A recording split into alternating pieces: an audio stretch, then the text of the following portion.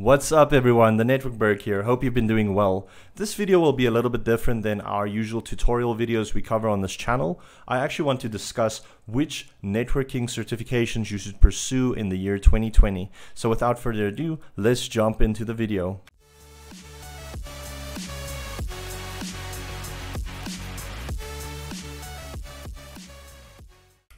The first vendor obviously is the big giant in the room, and I'm sure you've heard of them before.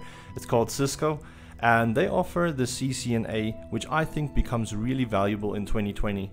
Reason being is they are reworking the CCNA, so from the 24th of February you will be able to write the new CCNA, which actually mushes all of the current CCNAs together. So you'll be learning a bit about routing and switching, you'll be learning about wireless, you'll be learning about security, and you'll be learning about automation, which will become a very useful skill indeed in the next few years in the networking field. So I really think Cisco's at the forefront of those type of things. Another reason why I would recommend getting your CCNA, it opens doors for you, man. Come on. So whenever you apply for a job, I can promise you 90% of the times the recruiters or the company will be looking to see if you have a CCNA. So get it out of the park, get that CCNA, because it does really help you get your foot into the door with a job. It doesn't guarantee you get that job, but it helps, trust me. So Cisco, again, get that CCNA. It gives you a lot of exposure in different fields, and it's also going to help you get that job if that's what you're trying to do. So next one, second big vendor. I'm sure if you've been inside a network job already and you've been busy working and you're in an ISP or maybe in a telecommunications company, you might have heard of something called Juniper. So Juniper is also a relatively big vendor, and their big thing is also looking after enterprises and ISPs and telecommunication companies. So it offers you carrier grade networks.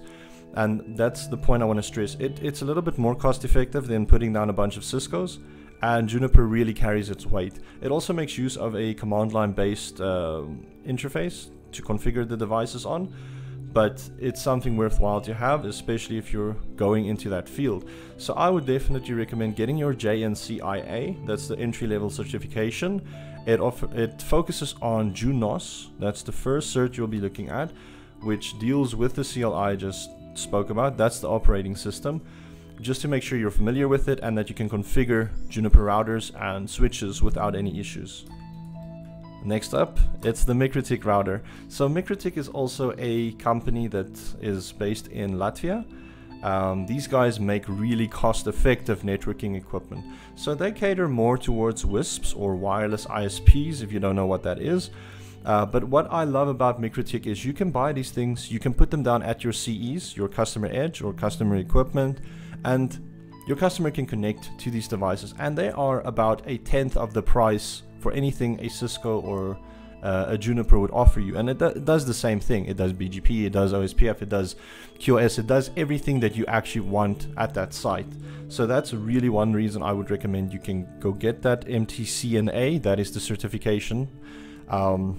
And when you go for the MTCNA, it's really different to how the other vendors do it. Instead of learning or studying months for an exam, MikroTik expects you to kind of already know these things when you go for the exam, and then you sit in for a training course. And generally these training courses run for something between 2 to 4 days. It varies from trainer to trainer.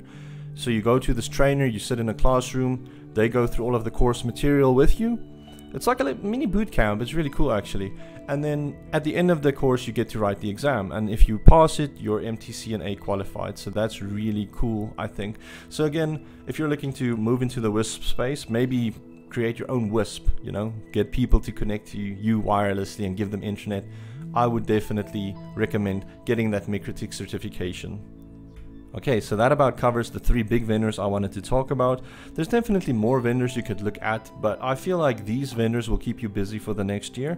If you want to study hard and you want to go really hard, then I mean you could also maybe look at getting like Hauwei. Hauwei is going to make some really decent headway in the networking space as well, especially when it comes to 5G and even 6G in the future. So definitely another vendor I could recommend. But I would suggest the first 3 that I mentioned, look at getting those certifications. If you're getting into the networking field and you're looking for a place to start, I'd like to thank you for watching. I'll catch you in the next video. See ya.